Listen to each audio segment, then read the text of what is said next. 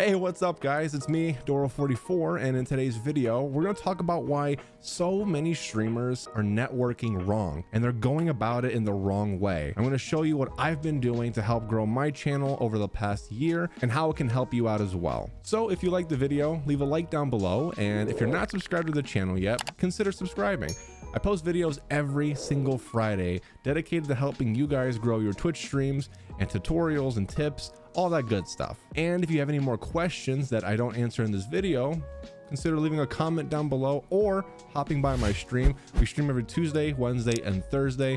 We do a lot of just chatting. We talk about this stuff all day, and we play Genshin Impact. So if that's your thing, hop on by. So with all that out of the way, let's just get into the video.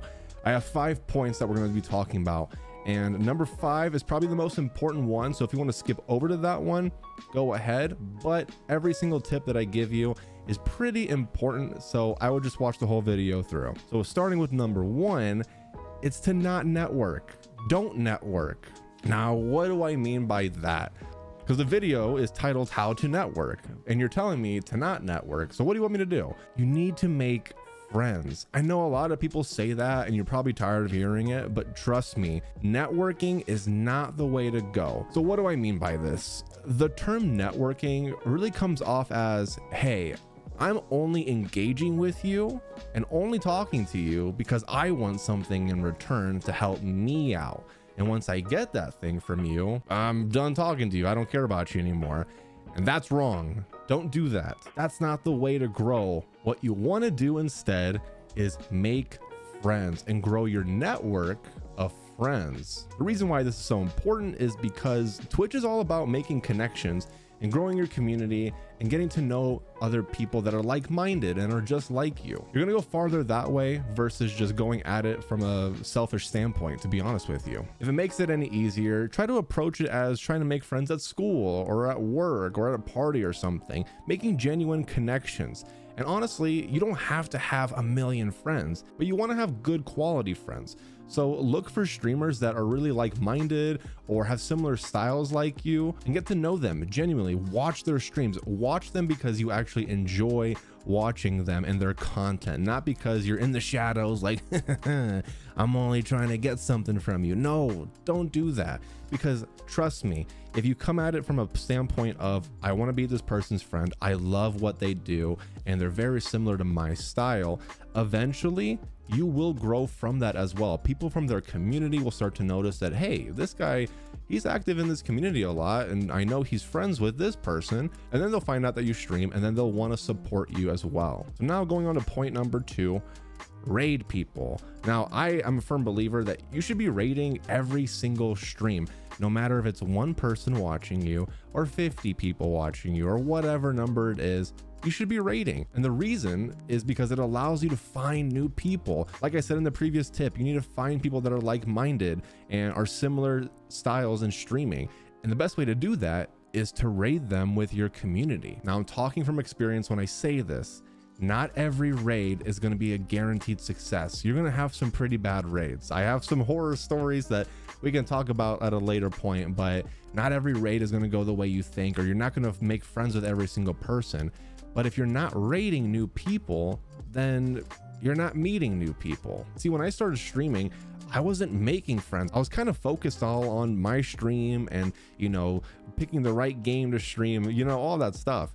And once I started making other streamer friends and watching their content and actually enjoying their communities, people from their community started watching me, and then vice versa. People from my community started watching them, and then we just all grew together. That's what you want to do. So raid new people that you don't know, people that are playing the same game as you. I like to say this a lot, but in order to grow, people need to know you exist. And if people don't know that you exist, you're not going to grow, or you won't grow as fast as you want to.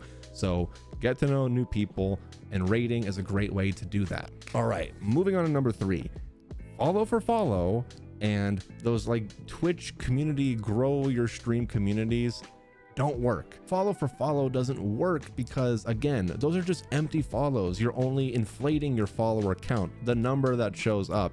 which by the way means nothing in terms of your viewership or your community. So don't fall into that trap. I know a lot of new streamers do. Just don't do it, because it's a waste of time and it really means nothing in the end. And then those streamer communities, some of them are good. I'm not saying every streamer community is bad. Honestly, the community that I'm a part of now started off that way. It was a small group of Twitch streamers who were all very like-minded, that wanted to grow, and we did.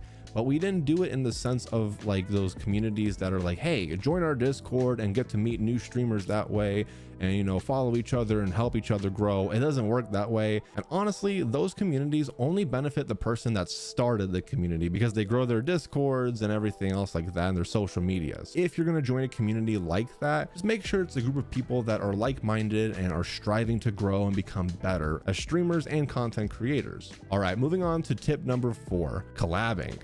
Now, I've done my fair share of collabs, and let me tell you, they work. And it's funny because I never went out and asked somebody to collab. They've always asked me to collab, and I've turned down some people before because I just felt like I wouldn't vibe with that person, or our stream styles were very different.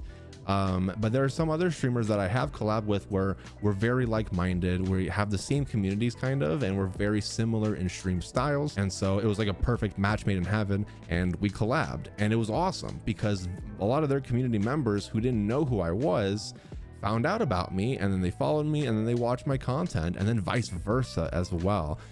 Collabing is a really good idea, but when you pick someone that you want to collab with or do a co-stream with, again, just vibe with them, see if you actually enjoy them, their content, if you like them, you guys are like-minded. Again, if you guys are very high energy streamers or something, pick a type of game that will showcase that. Or if you guys are very chill streamers, pick a game or content and plan that out, something that will showcase that, because it's all about your personalities. But yeah, that's a great way to like kind of showcase yourself as a streamer to someone else's community and vice versa, and it can really help both of you out. All right, and then the last tip, the most important tip I think in growing your network of friends and getting to know more people, is joining other people's communities and enjoying other people's streams and content, and being an active member of their communities. Genuinely, like I said earlier, this is a huge one. This is what happened to me, where I went from averaging 10 to 15 people to about 25 people in about a month. It's because I met like-minded streamers and friends. I actually reconnected with a friend back from high school, and now he streams, and we reconnected, and I was active in his community and his streams, and he was active in mine. And then we just both grew because I got to know more people from his side, and then he got to know more people from my side. So doing that is super important, and that's how you make more friends. You don't just have to be friends with the streamer. You can be friends with viewers and community members as well. Now, with all that said, I'm not saying to join people's Discords or their streams and then just like watch them for a little bit, or hang out with them for a little bit and then just never watch them again, and then post your going live links in their Discords. That's not what you're supposed to do. But being a part of other people's communities and helping them grow and enjoying their content will really give you the chance to get to know more people and get your name out there. And honestly, you should be watching a lot of people's streams if you're a Twitch streamer. It just makes sense, right? You have to be active on that platform if you want to grow on that platform. It's the same thing with YouTube. It's the same thing with TikTok. This goes out to all of my people who have that like lone wolf mentality type thing that I used to have. You're not alone in this game. There should be no competition between streamers. We all want the same thing. We just want to be the best streamers that we can be, and we just want to grow as streamers. So we can all do that together, and we can be friends while doing it. You don't have to compete with other people. No one's stealing your viewers, no one's stealing your followers. None of that is happening. But if you try to help other people, be their friends, help them grow, naturally it's just going to come back and do the same for you. But those are 5 tips to help you network the correct way, since most people do it wrong. But guys, let me know in the comments down below if this video was helpful to you. Let me know if you have any questions that I didn't answer in this video. And if you liked the video, again, consider giving it a like, comment down below, and subscribing. It'll help the video get shown to more people so that they can start networking the correct way. But guys, stay safe, stay happy, and I'll see you at the next video.